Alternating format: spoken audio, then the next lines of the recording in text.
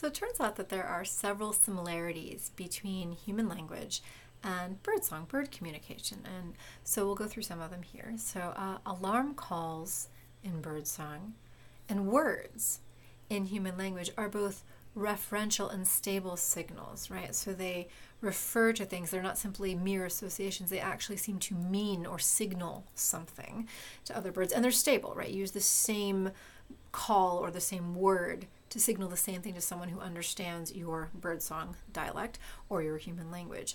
And these signals can incorporate spontaneous gestures like pointing, right? We do this as humans often with our fingers, but birds will do it with their beak, right? They sort of spontaneously do this.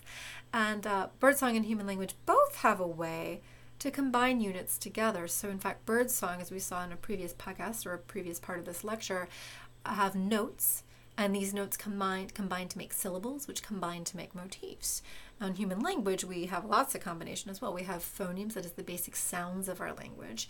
These phonemes combine to make syllables, which combine to make words, right? So p and and n combine to make pen, and pen combines into penmanship, for example, right? So again, we have the ability to combine units, and so does birdsong.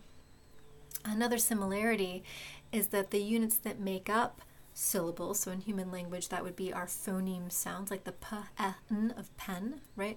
In birdsong it's notes that make up the larger units of syllables, but how those units are perceived depends on the surrounding context. You're sensitive to what other sounds or notes are next to the thing that you are producing in sequence. That affects what you hear, and as a listener, what you actually perceive. And that's the same in both birds and humans.